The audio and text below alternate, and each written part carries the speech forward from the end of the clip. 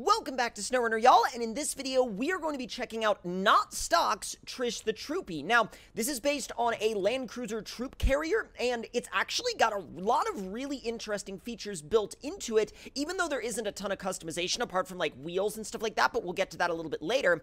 The actual configuration that comes as standard is pretty stout, and what I've done is I've brought it out here to Remo's Tough Truck map to test it out and see what it can do. But before we get it out onto any obstacles, we're going to walk it through the customization. Now, if you would like to just see the driving and you're not interested in the customization, you can skip ahead a few minutes and you should be good to go. But let's go ahead and actually, you know what? I was gonna recover it into the garage, but instead, I am going to fire it up and let y'all hear it because it sounds sick. Listen to this.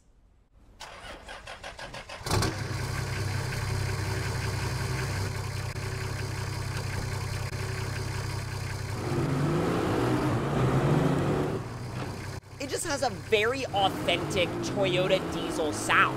So now, let's go ahead and jump into the garage, and engines-wise, we have one option, the 1HZ. Then we have one gearbox option, the H55F 5-speed. Suspension-wise, we've got an 80 series coil swap, and by the way, this is also running 80 series axles, and then we also have a pretty wide selection of 37-inch tires. I'm going to let y'all read through this list of tires yourselves. I'm not going to call out the name of every single tire, because a lot of these tires will already be familiar to y'all, but really, I don't think you're going to have any, I don't think you're going to run into any issues with, oh, they don't have a tire that I like, because there are so many freaking tire options that it'd be really, really, really hard to find a tire in this list that you didn't like. I really like these Ridge Grapplers, but I also like the Milestar Patagonias, so I think we're going to go with a set of 37-inch Patagonias. Now, let's see. Winch-wise, you get one option, which I'm sure is very well done, very well built. I'm not really worried about like switching that out or having other options for that. Diff-wise, we've got ARB air lockers, and frame add-on-wise, we also have a Motop tent, which I believe is the, well, actually, hold on, now that's not up there, so let me actually rotate the camera. Oh, I see, okay, so let's go ahead and do the tent, and then let's see, we've got a pretty decent selection of wheels as well. A lot of these wheels that y'all may recognize from, you know, other various vehicles and various builds, but let's see, we do have also this standard Troopy rim here.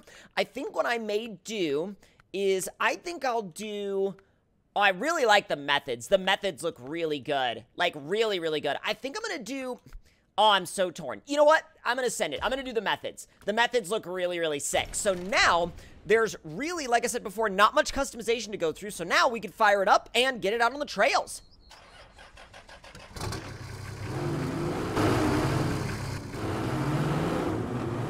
I don't think I'll ever tire of that startup sound. That startup sound is so good. And it's so, like, I don't know, it's so authentically Land Cruiser. So now, we can actually get this thing onto some obstacles. So what we're going to do is we're going to take it through this obstacle course here. We're not going to time it or anything, but we are going to see what it's like on the obstacle course, because the cool thing about taking it through an obstacle course is that it gives us the opportunity to try it out on a lot of different obstacles without necessarily having to go through a super long trail system. Like, this obstacle course throws a bunch of different, you know, characters of obstacles at you in a very short amount of time.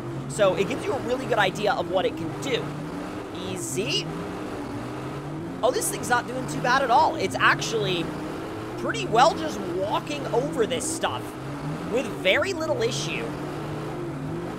I mean, yes, you are going to be using those rock sliders from time to time, but I mean, you know, why put rock sliders on your rig if you're never going to scrape them up? If you put rock sliders on your rig to never scrape them up, then, well, I mean, I don't really know what they're for then. Did you just put them there to look at them? Oh, no. Oh, actually, things really well balanced because we got it really, really off-center, and I was thinking it was going to be a lot more top-heavy than that, but it's actually not too bad. It stayed really well composed. Oh, got the back bumper hung up a little bit, though. Trying to not necessarily do that, but with a rear overhang that long, I feel like that's kind of an inevitable scenario that you're just going to run into from time to time.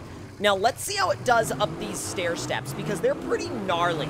And I don't know if this thing's wheelbase is going to be a fan of these stair-stepping logs or not.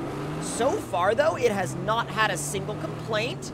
This last one's going to be the one, like, if there's one that's going to get to it, this one's going to get to it. Come on, easy. Oh, it is trying so hard. I'm trying to work the steering. I wonder if we can maybe bump it. It is right there. Maybe a little less wheel speed. Is that going to help or hurt? Or do nothing? I think it's going to do nothing. Oh, it is not happy about this. Okay, hold on. Oh! I'm trying to bump it in high, and eventually it does make its way up. It slid all the way over to the other end, but that was kind of my only way of doing it without, you know, winching. This is going to be interesting. It's a steep one. I don't know how this one's going to go over, y'all. I'm a little iffy on this. Come on, just be ready to give it some throttle, and we're good. Not actually as bad as I thought. Or at least not as bad as I had expected it was going to do. Being as how steep that freaking is. Woo, easy. I wanted to see how far I could get in high before it started to dig. And right there in the middle, it started to be like, yeah, I'm not having any of your shenanigans anymore. We're going to start digging. And I'm like, well, okay. Let's kind of not, shall we? Oh. Having the lockers on definitely helped. Well, I was going to say it definitely helps until I got a lot more stuck. Come on, come on, come on, come on, come on, come on. Make your way up the edge. And there you go. Not bad. Not bad at all. All right, now we're going to go down these little narrow bridge sections. Easy. We're good. And I think it... Oh. I thought the diffs were going to get happy again, but they did not. They were like, oh, no, you're overheating us. You're continuing to overheat us. Unlock us, please. And I'm like, well, I guess. Now, this it should cruise right through, no problem. However, the notch is going to be a challenge, for sure. I'm going to hang to the right. Just kind of try to walk it. As long as we can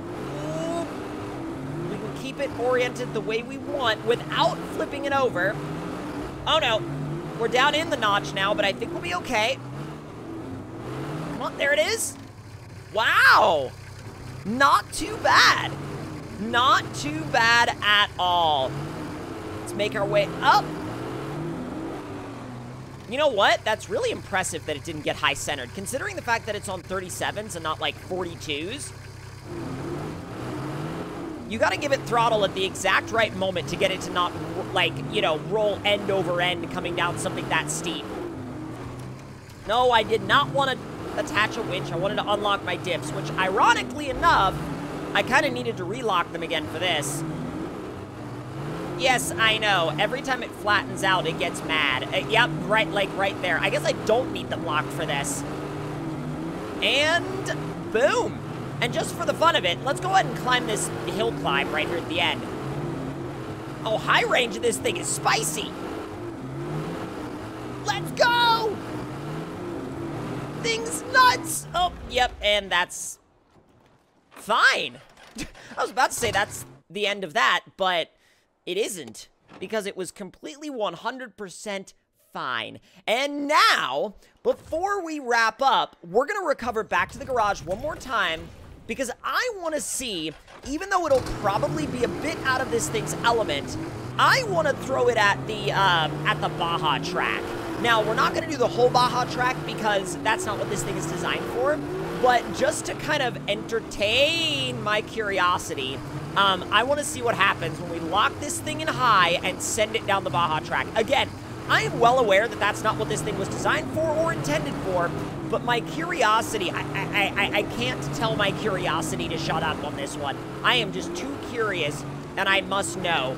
And so far, it's actually doing really, really well. I mean, you definitely feel how top-heavy it is when it's at speed, but it's a freaking Land Cruiser Troopy with a rooftop tent on the top of it. I mean, it's tall, it's gonna have a very high center of gravity. And so with that in mind, it actually kind of performs as expected. Now, does it have a lot more grip than I expected? Yeah. Is it a lot faster than I expected? Yeah. It's by a lot faster than I expected. Oh. But you know what? The suspension setup is really good. It actually has some good high-speed damping. Woo! Until it gets into, like, gnarly whoops, like trophy truck stuff, and then it's like, yeah, I wasn't built for this. I was built for trails. What are you doing? All right, gap jump, and yoink. Oh, it like, went double the distance of the gap jump. Now we gotta keep it together through this stuff. Oh, no. I just want to see if we can do the massive jumps on the other side. That's the part that I'm really excited about. No, no, no, no, no, no, no. Because if I flip it here and I end this journey early, I would really prefer to not do that. Come on, up and over. Let's go. I gotta tell you, this thing in full send mode is a blast. It's like it definitely keeps you on your toes because I've already almost flipped it like 5 different times. But it's not necessarily in a way where it's frustrating, but more so in a way where it's like it's engaging, if that makes sense. I mean, some people might consider that frustrating either way, and that just probably comes down to like a preference thing, but still. All right, we're almost into the bigger part of the track. Up and over. I am just continually mind blown at how well this thing does in the air. That is so hilarious. All right, up the hill. Stick with it. Woo, we almost flipped it. Come on. All right, we're getting close to the bigger stuff now. I'm surprised I was able to keep it in high and not stall it for that. Woo. Okay, we're good. Now, this is where things get actually genuinely nuts. Because we gotta go through the... Excuse me, tree! Yeah, we gotta go through these big downhill banked S's, and now we get into the bigger jumps. This is what I really want to see. I bent the antenna. Holy crap, that takes effort. Okay, we almost flipped it there. Landed a little sideways, but that was on me, not it. Oh, perfect! Perfect! Again, I ask, how is it handling this so well? It was not designed for this. But I struggle to believe that it wasn't at least tested in a similar environment because it is that good. Oh. Okay, almost catastrophe, but we did make it. And almost there. This stuff is nuts. Like, y'all, this should not be doing this stuff this well, and that is where we're gonna finish this one. Look, I bent the freaking antenna. Oh my God. But if y'all enjoyed this look at this amazing Land Cruiser Troopy, let me know your thoughts and opinions in the comments below. Hit that like button if you enjoyed, subscribe if you're new, and I'll see y'all next time.